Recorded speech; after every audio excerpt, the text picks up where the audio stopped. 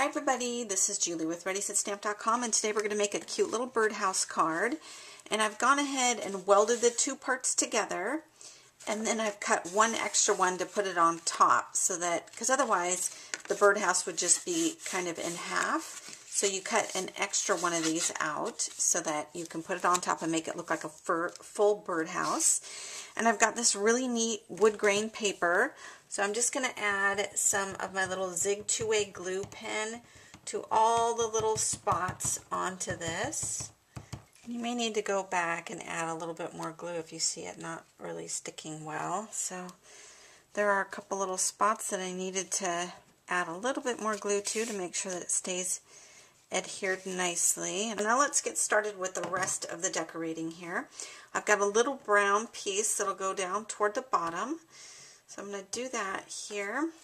And I'll just use my tape because this is a decent size that I can just run my little tape gun alongside it. And then any little pieces that are poking out of the glue, just tuck those little pieces in. There, that looks good. And now we'll do the top part here of the little birdhouse. So I'll do the same thing where I'm just going to add my tape gun here. Get it all the way down, and maybe a little bit more down on that side as well. And anything you see poking out, just tuck it in, and then we'll just push along there, and then it can go upwards and push on this side. I am noticing a little piece I need to tuck in here. Okay, there's that. Very cute. And now I've got my little bird here that I've gone ahead and added the beak and added the eye, and it does need a little bit of a wing done to it.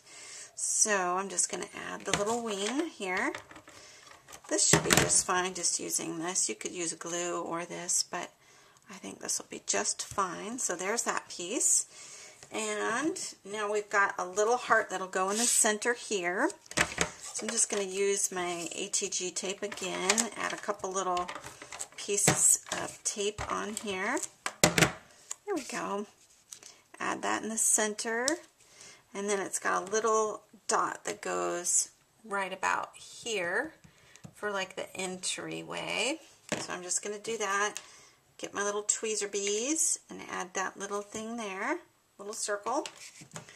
And last but not least, we need to add this cute little bird that I'll add off to the side here.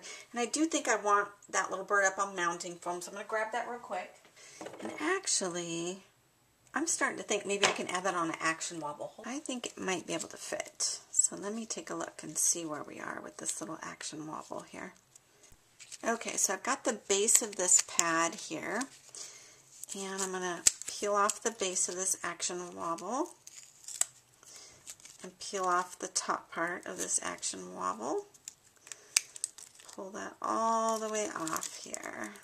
There we go. And one other little piece. Alright, so this is the top part. And I'm going to watch that here as I stick this onto here. Make sure I keep that within the edges. And then I'll add my little bird right onto there. And now my little bird will wobble. That's so cute. Okay, I love that. And I'm glad I chose to do that instead of just a regular, just mounting foam, because now I've just added a little bit of action to it. So cute. So I need a little sentiment. I'm going to figure out if I'm going to put it on the inside or on the outside. So let me play around with it just for a little bit, and I'll show you where I end up putting it. Okay, so what I did was stamp hello in white. And this is some writing. It's a stamp set, but it's actually writing from Christina Warner. So I just love her handwriting, and I think that looks super cute. So there's my little card on a cute little Action Wobble. I hope you guys enjoy this, and have a fabulous day, everybody. Bye-bye.